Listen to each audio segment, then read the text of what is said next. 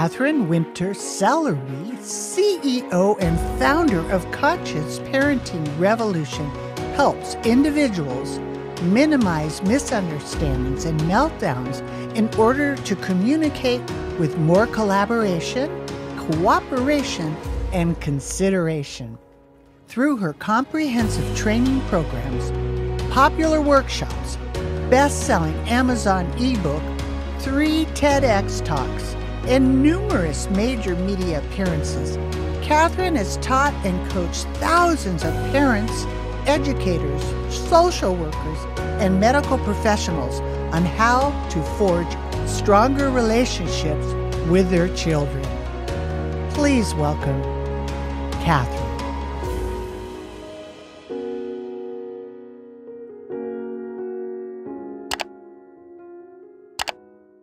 Welcome, everybody, to Money 911, where we talk about health, wealth, and peace of mind. So you heard about my beautiful Katherine and her bio, and you can't contain it inside of words. I'm just so thrilled and honored to have you here, and we came together like a miracle, actually. Yeah, totally. I love it. It's a beautiful connection. And I'm really excited about what you're talking about because this is healthy money, our families, our kids, our Mhm. living legacy. And I'm all about Totally. living legacy. And I think what really got us was the consciousness, right? The Hmm. consciousness. Hmm. So conscious parenting, and Yeah. that's fabulous. What got you interested in conscious parenting? What got you there? Yeah. So, first of all, thank you so much for having me. I'm so delighted, to meet you, fall in love with you, and be like here already. It's just so fabulous. So, life is happening. Yes. So, conscious parenting, what got me into it was, first of all, just as I started having my own children, I realized that I was ill equipped. I did not know what I was doing, and that I was really just kind of winging it, seat of the pants operation. And there wasn't a lot of informed, conscious communication, conflict resolution. And, when we use this word discipline, for me, it didn't have any nuance to it. Discipline was simply about, you know, you come down hard on the behaviors you don't like and you get them to do, something that they don't like to do so that the behavior stops. And it was a total behavioralist approach to changing human behavior. And I just felt like I was in need of some really good education. So my husband and I actually started just taking parent education trainings. I was in Hong Kong at the time. I was a commodities trader. I was trading non-ferrous metals. I'd gone to law school. I was trained as a mediator. I had a legal background and really a trading background. I spoke Chinese. We ended up in Asia. My husband's an architect. And we were kind of like rocking and rolling, doing the professional thing. And then we started having kids. And at that stage, we were deer in headlights. And we wanted to do more than just wash and repeat. Right. And kind of let the patterns, we both turned out fine, but there was a lot of harm done over the years. And I had a brother who died by suicide. And I knew a lot of it had to do with what I'm going to call unconscious parenting. Right. And that there had to be more. Right. There had to be more. And so that was the impetus, was I just wanted to serve these little humans that were my responsibility with the best of me. Right. And I am so glad I chose to do that. It's so beautiful. It touched my heart. Honestly, I don't have children. So what it's done to me is made them all mine. Like I feel responsible for that. And the way that, just like you said, nobody is consciously teaching this communication. Nobody is. Right? The healthy communication, just like the healthy money. Nobody's taught about money. Yeah. You go to school, you learn how to make it. What do? Go make it and give it to somebody else to gamble. Right? And the same thing with the kids. How, and it's so funny because a lot of our money mindset comes from our family of origin. Boom. You got it. Exactly. Exactly. Just like everything else. Everything is So, just so like that. Yeah. So if you have, what do I want to call it? Really conscious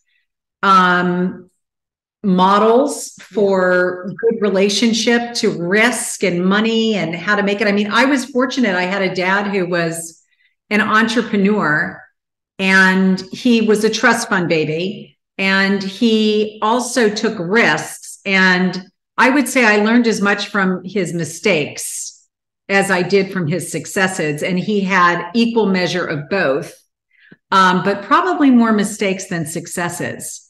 And even though I would say I had the benefit of a really unusual front row seat at risk taking, which I know really informed my own ability to take risks, it also helped me know when you take money out. It helped me know that you don't just roll everything over back into the business. It gave me a lot of insight.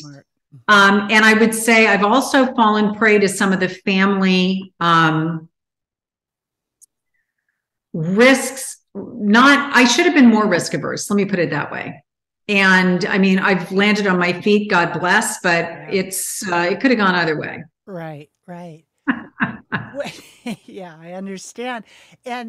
And that's such a gift to have, that you're able to learn from your folks and the people around you. How does the guidance approach to parenting, right? It different. There, like my daddy he brought Dr. Spock. Can you believe it? He was born in 1919. So the way my dad was 1915. Okay. All right. Okay. Yeah. So we're the same buddies, right? Yeah. My dad he had two families. So, we were the second group of kids from his second family, but, and I would say who he was to his first family was very different than who he was to his second family, because by then he was a lot wiser. Right. That's interesting. So it formed your approach, and your core principles are different than just some book that you get off, the techniques, absolutely right? How would you? It's so true, because part of the platform, I would say, part of my platform that's really core is this idea of children are people too. So children are people too means that we're looking at them as, well, developmentally, obviously, you've got a child of 2, 6, 12, 18, 24. I mean, at every level, there's a developmental expectation, which is appropriate. And to understand developmentally where their brain is, their frontal lobes, the executive functioning skills, all of it neurologically, and are my expectations in line with where their brain development is? Or is it something that I need to look at? Maybe my expectations are a little bit off. And at the same time, the idea, which, believe it or not, it really is revolutionary, is that their hearts and souls and their behaviors and actions are either the tragic expression of their unmet needs, attempts to meet their needs always, no matter how flawed and no matter how socially unacceptable. And when we look at the paradigm of you punish the behaviors that you don't want, you reward the behaviors you do want, and we recognize that that is coming from an incredibly outdated perspective on child rearing, and that its foundation is the idea that you can manipulate someone to change their behavior on the basis of what you do to them or what you give to them. Right. And when you're looking for kids that are self-starters, who have that core understanding of, I'm doing it because it's in alignment with my values, then it's a lot more about having interactions and conversations and support, which is what the guidance approach is about, as opposed to rewards and punishments and, quote unquote, the use of consequences, which is euphemistically about what am I going to do to you in order to get the behaviors I want, without acknowledging that will lead to retaliation, rebellion, and resistance, the 3 R's. And 75% of behavioral disruptions are the 3 R's. So if you're out there listening and you think, yeah, I do get retaliation, rebellion, resistance, it's actually good news for you, because with some shifts in your approach to problem solving, you will have completely different outcomes. The harvest will be different. What you reap will be different. And a lot of times clients come to me because the breakdowns are so bad and they know they've been fired and they know their kids aren't coming to them and that they've lost influence. But more than that, they've lost the closeness. Yeah. And there's a lot more pain than there is warmth. Wow. That's so true. And it's really brilliant to, be looking at where the child is and, what, like you said, their frontal lobe is. Yeah. I mean, each age has a certain thing that needs to be For addressed. sure. And none of the trainings have done that. And Yeah. I can see the same thing with the money thing. Each age has something. Like when you're 20, you don't think about what it'd be like when you're 40. And when you're 40, what's 60? And each thing has a whole component to it. So by dialing that in emotionally, because these poor kids, I've never seen anything. They're under attack. And they really they're are. a little vulnerable. They're like pieces of clay, and whatever comes at them will make them soft and hold water, or full of Beautiful. holes with holes. Yeah. They'll be in chaos because of like the input. And that's why I wanted to support what you're doing, because to teach the children. I mean, to me, that's like bottom line. You want this thing to keep going forward, have peace on earth, teach the children and have peace inside, then it'll come. Right. So it's And I mean, first of all, wow, what beautiful analogies, and really very touching. And, it makes me think about that song, teach your children well. Exactly. Yeah. And I'm like, I gotta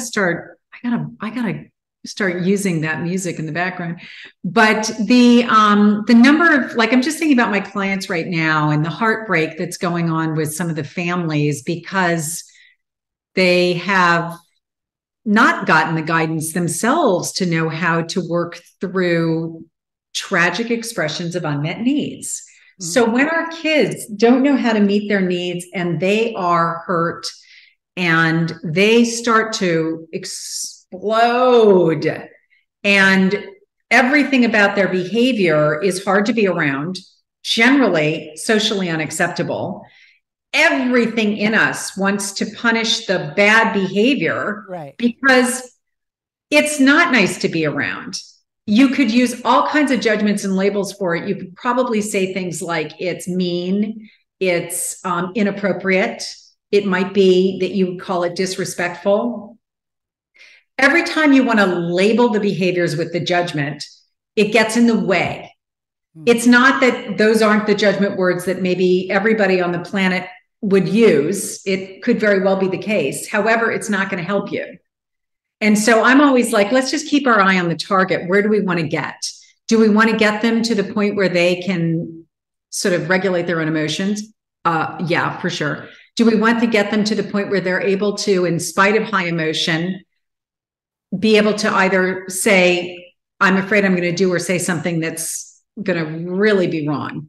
And so before I do or say and just act out of knee-jerk responses, I'm going to just take care of myself right now.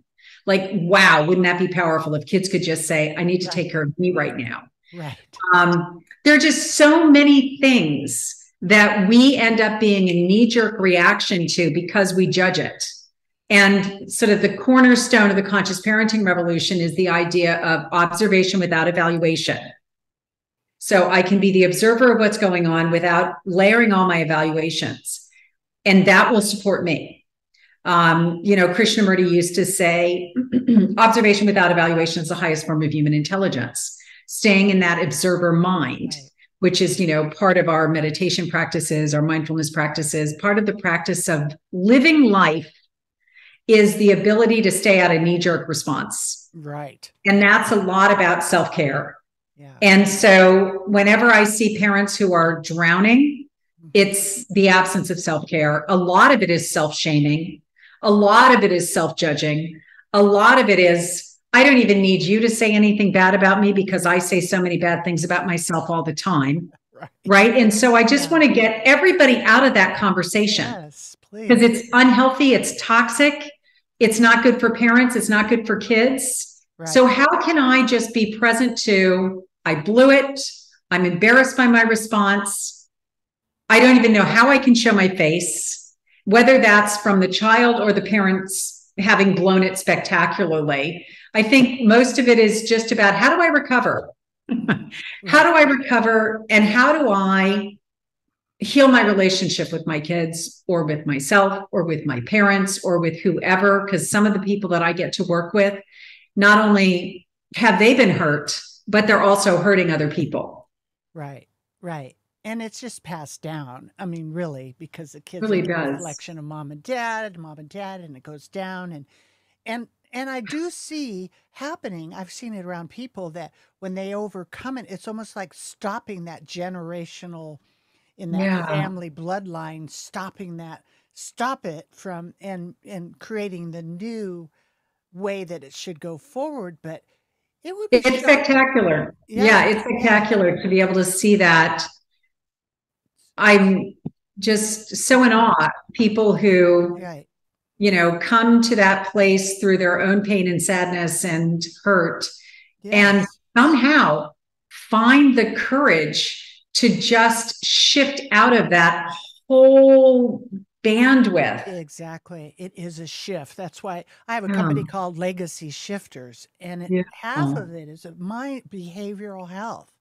And Mhm. because we all get stuck, I was shocked when I really started to do deep dive inside it to manifest, to come out, to see that I was really pretty much living in my 5-year-old. And, my responses Yeah. were like, do you like me? Or you don't like me?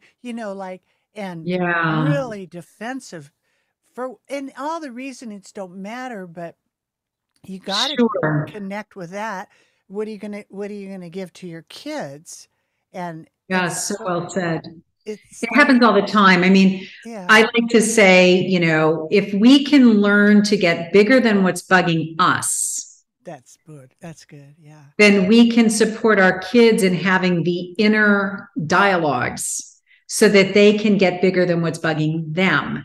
So, Right. this idea of having a sense of who I am that's larger than my pain body, a Yeah. sense of who I am that's larger than my 5-year old, my inner, Right. young part. Yeah. And also to have the compassion, because I know I have had times in my life where I was so merged with my little 5-year old, Yeah. and that part of me, it had taken over my actions, my behavior, and my choices. There was no Mhm. space between that sense of something inside that tends to be so overwhelming. And it's such a big wave of emotion that for me to be able to turn toward it and for me to be big enough, grounded enough, that I can turn toward it, that's when I know it's not who I am. Right. And wow, when Right. I can be present to it and have my inner structure. Yes. Yes. And Yes. a lot of families, a lot of people, myself included, having a sense of self is not really cultivated. Hmm. It's not really cultivated. I don't know if you've ever heard of Alice Miller in the drama The Gifted Child. Did you ever read any of her works? No, I didn't. Yeah, Alice Miller was just played a really seminal, important role in my life because she understood that it's for your own good, that kind of parenting that has, it's hurting me more than it's hurting you. Uh, And the response a child can start to develop toward the person who's the quote unquote caregiver is that you begin to just abandon your own feelings mhm. because those feelings are creating anguish for the person outside of you. Right. So for children to speak truth to power is almost impossible. To have a child who has such a deep rooted sense of self that they can actually be an advocate for their own feelings and needs, regardless of the age of the people they're talking to, That's huge. Hmm. almost impossible. Right. unless you are cultivating it. Right, right. So you're cultivating a conscious communication between the parent, right, and the child. So and Yes. that feeling of collaboration, it go. So what do you do? How do you manifest that? How do you open that up for that? Yeah, just yesterday I had a coaching call with the cohort that I'm working with right now, and one of them was talking about a conversation she had with her daughter and how she said something about, I'm so sorry. I've been working so hard. She's an attorney, and I just feel like I wasn't there for you when you really needed me. And instead of the daughter replying as we would have hoped, where the daughter says, thanks, mom. I really appreciate you, seeing me and understanding how hard that was for me. Instead, the daughter said, Mom, you were mean to me long before that. Whoa. Oh, ouch. And I said, as painful as it is to hear that, I want you to celebrate the fact that you have a relationship with your child where Mhm. that child feels so safe with you, they'll tell you the truth. There you go. Yeah. Right. That is huge. Yes. It's huge. Most Right. kids don't feel safe enough to say something that they know is upsetting their parent. And Right. so it's actually, I mean, it's hard to hear, of course. And you got to take time away, which is part of what I help parents do is self-empathy. Yeah. Put the oxygen mask on you first, acknowledge that, wow, that was so hard to hear. That's the last thing I ever wanted to hear. Right. I'm really struggling hearing those words. I'm just going to be with myself and turn toward that part of me that's so hurt. So now I'm bigger than that one little part of me that's Mhm. hurting, rather than collapsing into that pain.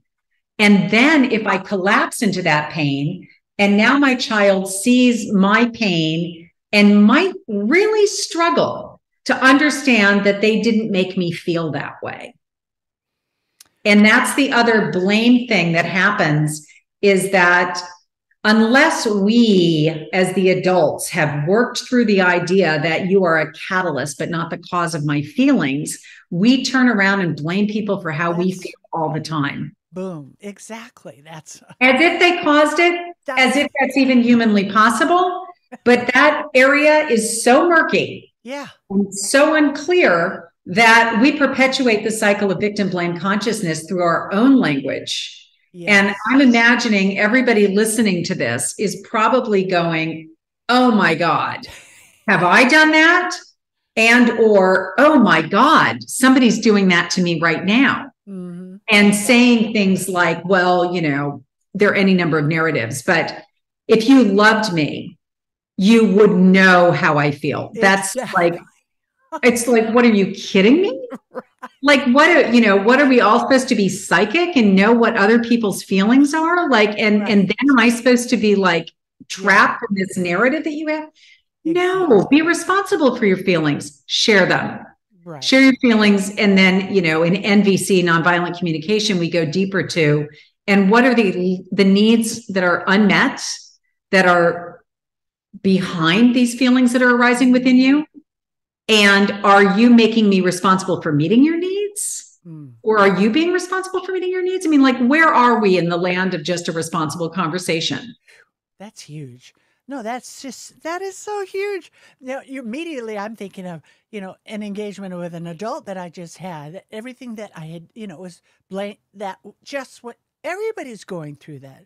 We're all going through And it. and And we've struggled to say how we're feeling and yeah. have responsible conversations where the person that we're talking to, we'd like them to modify their behavior. We'd like them to modify their behavior, and Right. that's okay. You can request people doing that, but is it a request or a demand? Usually demand. Usually a demand. I had a client on last night on our group call, a young guy. He's 24, and he's actually an au pair. And he was talking about the kid that's in his charge. And he said something along the lines of, he knew it drove me crazy, and he kept on doing it. And I could see, like, okay, it's that classic situation of, And there was actually a safety factor because he was the driver and they were getting from A to B. And so if I'm the driver and this behavior is driving me crazy, I need to take action to protect everybody in the car. I don't have time to figure out why I'm blaming this child for my response. We're way past that. Yeah. I'm activated. My nervous system is in, like overdrive right now. Right. And I'm not driving safely. Right. So whether or not you intended to wind me up, which is a lot of that negative view of children, this is probably just a kid being a kid, right? Right. Just doing all those annoying, things that immature people do. It's part and parcel of childhood. It's almost the definition of childhood, right? Yeah. Immature, not an adult, on the road, and along the way is going to do absolutely everything that pushes your buttons. Right. So get responsible for your own buttons and figuring out why that's so annoying. But you can't do all that as you're driving home. So instead, you have to be like, wow, I am so in blame right now. And I am so convinced that this is you doing this to me and that I am completely vulnerable and that you actually are the puppet of my entire emotional realm. Nevertheless, I'm the driver and I need this to change or I'm afraid I'm going to drive us off the road. Exactly. So, and this is kind of like, I guess, the road between mastery and where I am right now. And just being honest about here's where I am right now. And I'm not a master yet. And that's okay too. Yeah. And so at least we're in this conversation.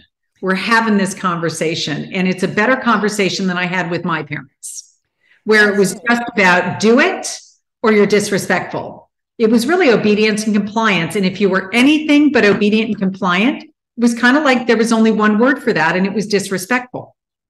Right.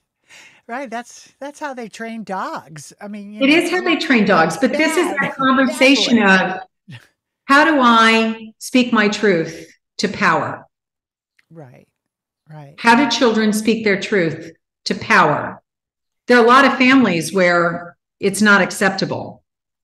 You're supposed to have a happy face. In fact, children are even not allowed to not be happy. It's almost this conversation of entitlement.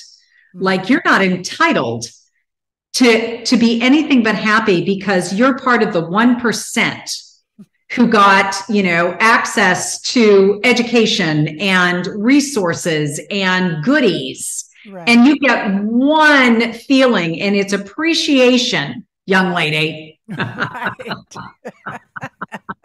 And it's like, what do I do with all the other feelings? Whoa, get rid of them. Right. And so this is how we become disconnected from our feelings, is we're told we're not supposed to have them. And I've had a number of people, adults, who are so out of touch with how they're feeling. It's almost like they've been trained not to have feelings, that feelings somehow are the problem. Feelings aren't the problem. Merging with feelings is the problem. Right. Identifying with the feeling that that's who I am. That's a huge problem. Or blaming my feelings on someone or something, and then needing to teach them how wrong they were for what they did because of how they made me feel. It's like, wow, so distorted thinking. Yeah. It is. And that's why it stays so stuck. And it's so enlightening because it is. If you're just sitting there like the observer and you're watching the movie and then somebody says something to me and then I get angry or I see my own reactions, I'm the one that pushed, they may have like inspired it, but just like. They were the catalyst. The catalyst. But that something in you that could be pushed, that was there already. That's there already. Yeah. Yeah, that's there already. And, in one of the practices I've done for many years, they would say the person who came along and, leaned into that button, they're your gift. Yes, that's right. They're your gift because they've given you a shortcut to find that button that, was buried and it's toxic to you. You know, this is so smart because it's like you think the way that we're trained in the world is, disempowering. And so you almost think that if you don't engage with it, you're not being nice to them, but you're giving them the best gift by not playing the game, right? Exactly. And Exactly. You're giving them the best gift by not playing the game. So this kind of leads us into this conversation again with my cohort last night. It was a really good call. And you've got a family where there's a son who is, 18 and really went through trauma, bullying, isolation, false accusations. Oh, a lot of stuff. Now, in service to this person's healing journey, there are behaviors that, parents struggle with as they're on their road to recovery. And it's that push me, pull me of how much do I want to be assertive and guide, and how much do I continue to see this person as suffering and I stay solidly in my corner as a listener who is there to provide a big space to just hold the space for this person's healing, and kind of keep putting my stuff on a back burner. Yeah, I want to talk about that. Not today. I want to talk about that. Not today. And then at some point, I do think we get to a place where it becomes, you're strong enough now to hear my opposition. You get to that. It may not be that you're strong enough until you are. Yeah. And so sometimes that might be called, by people who don't have a trauma-informed perspective, they might call it permissiveness. Huh. But if you have a trauma-informed perspective and you understand this person has suffered deeply and they're still in recovery, the behaviors that you'd like to see change, you can hold a little more space for. Maybe they're staying up too late. Yeah, I'd like you not to do that. But on the other hand, they haven't learned how to not be engaged in something and be with all of those demons inside. Mm-hmm. Right. And so it's one of those where we're like building up their skills to be able to have that getting bigger than what's bugging me, lack of identification with the feelings that are arising, but be present to the feelings, which is, I guess, what I would call the road that didn't exist for a lot of our parents, was the idea of being with, but not merged with the feelings, present to, not in denial, not in needing to push away, pretend it doesn't exist. I mean, there were just so many examples, and I mean, they're still there. I had a client say to me, not a client, actually, a person I met say something to me about how dangerous it was that schools were teaching his 5-year-old about his feelings.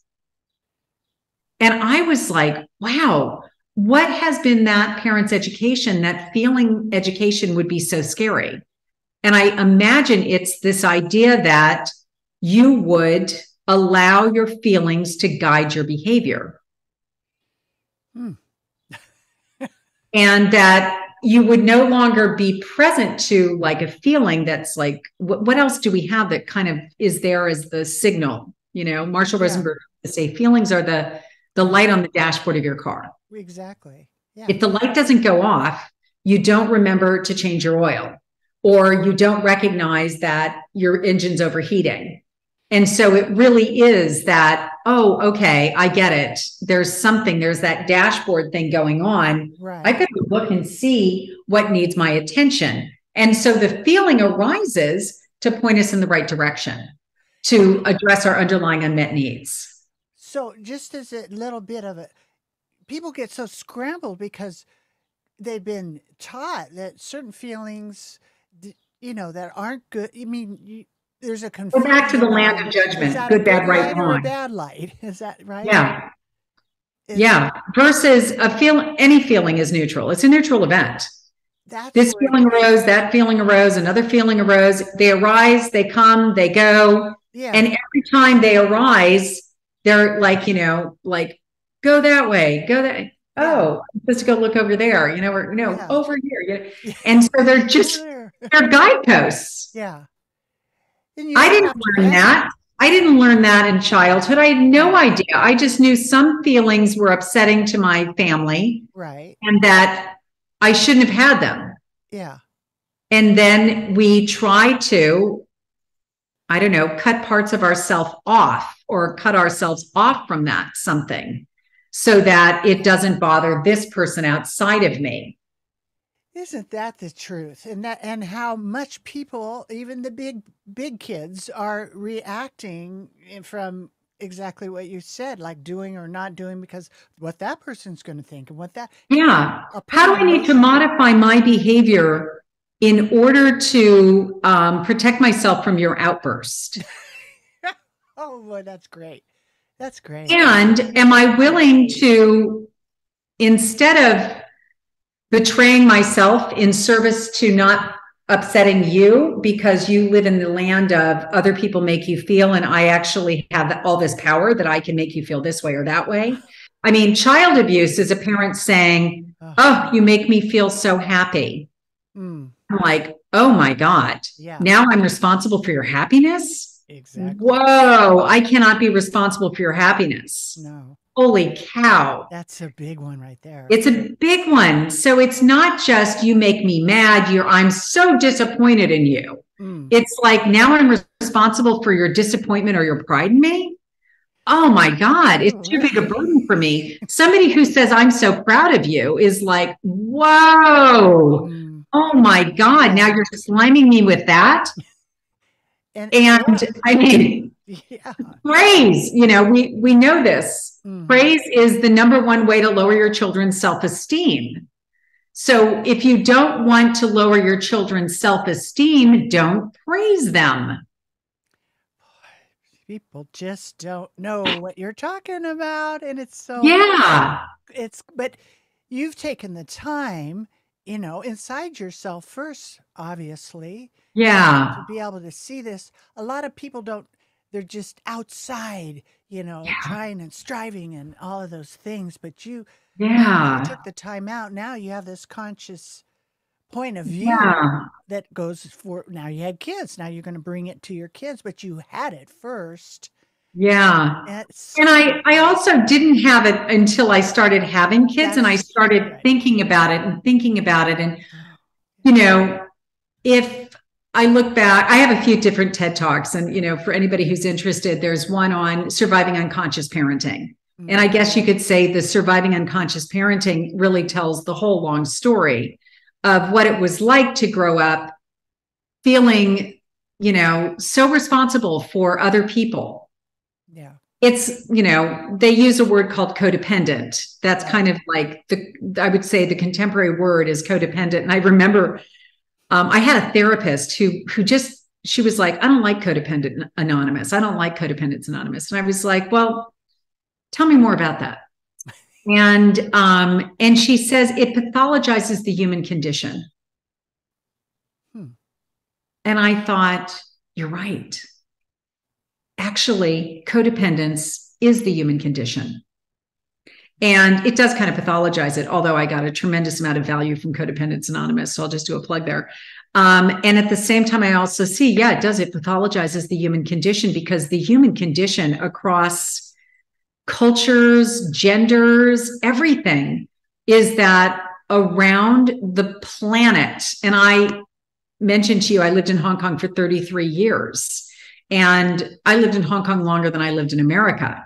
Wow. And most of my clients in that 33-year period of time, I would say, oh my goodness, you know, Chinese, Japanese, Korean, European, American, just a worldwide parent base. Because Hong Kong is a melting pot like New York City, and so many different cultures. And somebody would say to me, well, you know, but you don't understand the Chinese culture, or you don't understand the Korean culture, or you don't understand the American culture, this, that, and the other thing. And what it really came down to was it just came down to across the planet, it was a culture. And that's the culture of because I said so. It's the culture of power and control. It's the culture of ageism. I feel like I get to highlight what I'm going to call the last marginalized community, and that's children. Mm. And their feelings and needs have been marginalized. Yeah. And it's part of a, I don't want to pathologize the human condition. It's part of the human condition. Mm-hmm. And that means there's nobody who is to blame. Right. It's just that we were all bathed in this human condition, right, vibrational frequency, mindset, way of looking at things, and it is pervasive. Right. And we're all just coming to terms with our own experience of the pain that we went through as a result of unconscious parenting, where the foundation of the parenting model was usually fear and dependency. You need to be afraid of me or else. Right. What I'm going to do to you. Yeah. And so that fear element was a big part of it. And it wasn't really about understanding children's feelings and needs and, with the overlay of developmentally, where are they? What can be expected? Are my expectations appropriate or inappropriate? Do I need to adjust or do I need to support them in adjusting? Almost always, I think it's about skills, my own, for sure, and then their ability to articulate in ways that are socially acceptable, which of course is the game, is getting to the point where I can express my feelings and needs in ways that are socially acceptable. So I don't have to go out and express my feelings and needs in ways that are not only not socially acceptable, but they're dangerous. And this is where I talk about school shootings.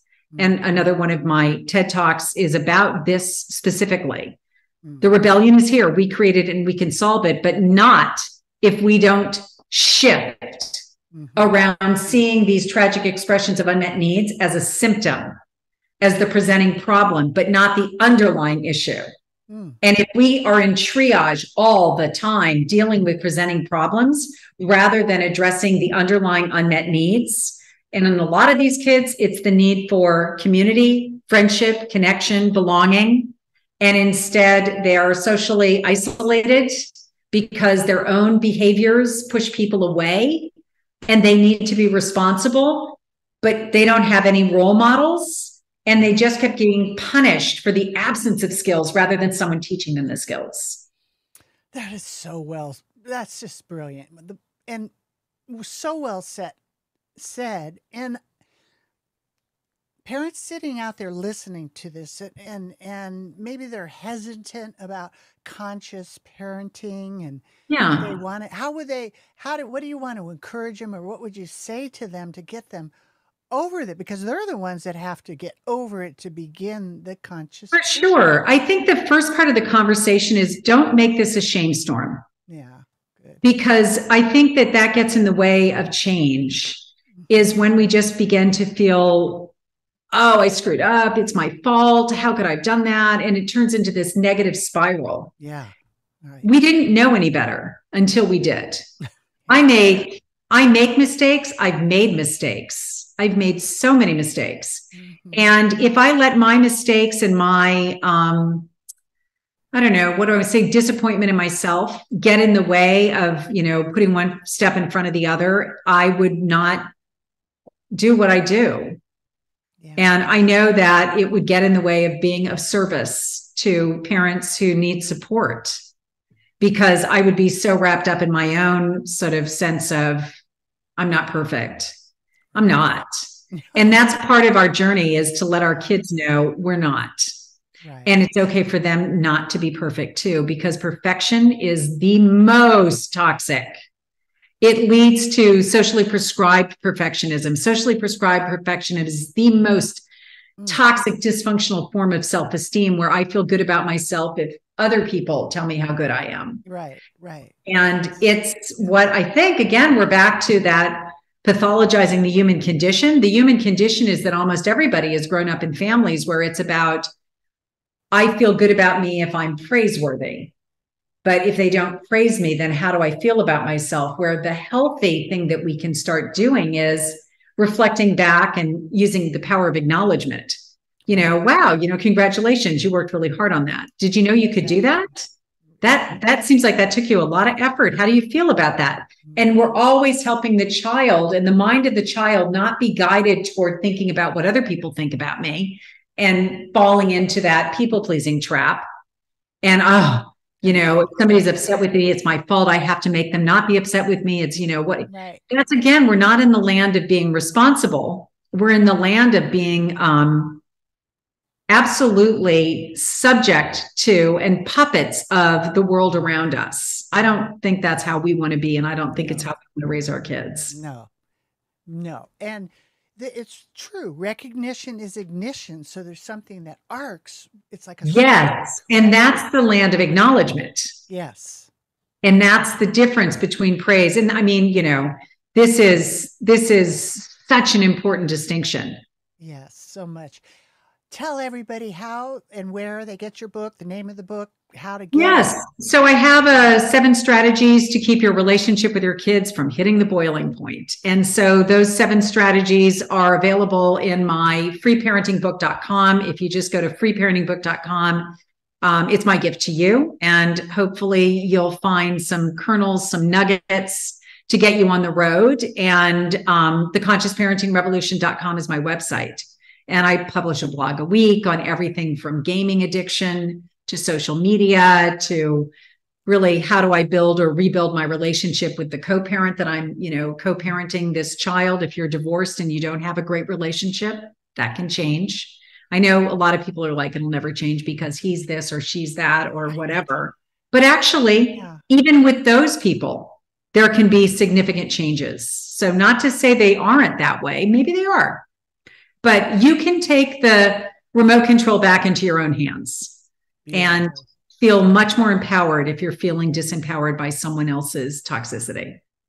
Beautiful. Katherine, this has been such a fabulous conversation. It's so fun. I could go on. I know we could go on forever. We'll just have to do it again. We'll have a yes, let's do that. Conscious series because we have the Conscious Giving Council that works all together with the beautiful, right? The conscious, just being present and everything you've been saying, you articulate it very nice.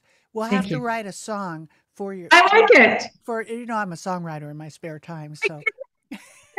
check out KrisMillermusic.com. I was entered in the Grammys a couple times. I didn't win.